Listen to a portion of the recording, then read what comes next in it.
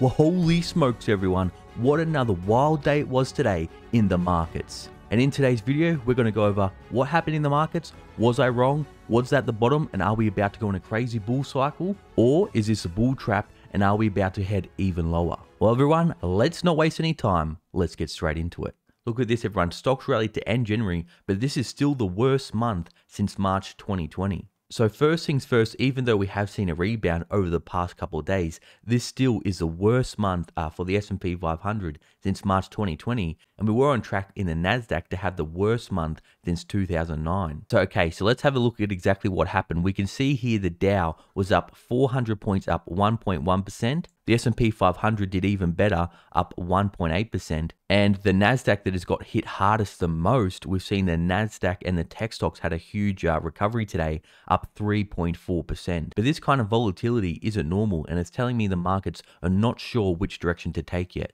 And look at this everyone, Brent crude hit $91.29 today, so this is going to be more pressure on inflation. And gold recovered today up about $12 an ounce, and it did hit $1,800. And like what we normally see when gold recovers, we normally see silver recover a bit more as well. That's up 0.8%. And we continue to see more and more how correlated Bitcoin is with the Nasdaq high-flying growth tech stocks. Bitcoin is up now to $38,400, up around 1.9%. So it looked like really everything was up today. So a high tide lifts all boats. And what was behind the everything rally that we saw? Well, this everyone, the DXY, the US dollar index. Now, like I've been talking about, when the dollar rises, assets fall. But then again, in reverse, when the dollar crashes, asset prices are going to rise as well, especially commodities and Bitcoin.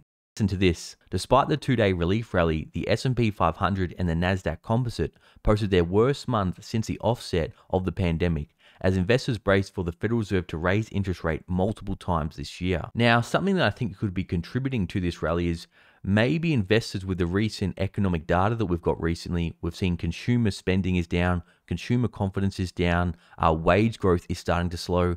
Maybe investors are starting to think that, you know what, the Federal Reserve has been too late to the party, the damage has already been done to inflation, and they're not going to lift interest rates as much as they said. And a lot of these rate hikes have already now been priced in. And we can see this chart here that shows us this is the biggest decline since March of 2020, down 5.3%. And quickly, some of the big gainers say Netflix and Spotify surged more than 11% and 13% respectively on upgrades from Citi. But Netflix is still down 30% this month and Spotify down 16%. Tesla as well, we've got a lot of people that are very bullish on Tesla no matter how high the price goes.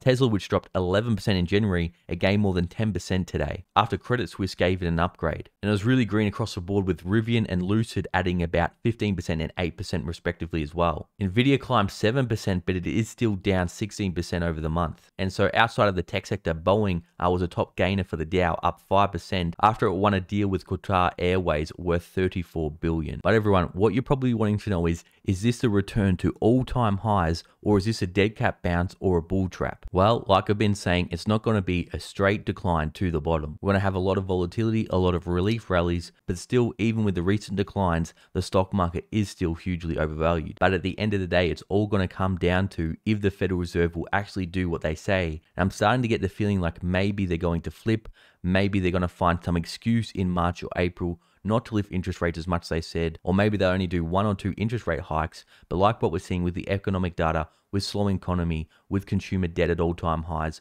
with government debt at all-time highs, with spending down, I think they're going to reverse course. And I think maybe the markets are thinking this as well. But everyone, that was just a quick update with what happens in the markets today. Just some of my thoughts and opinions. We're a community here. You let me know your thoughts down below. Now, for all my loyal viewers and subscribers still watching, you're awesome. Thanks for watching. I'll see you in the next video.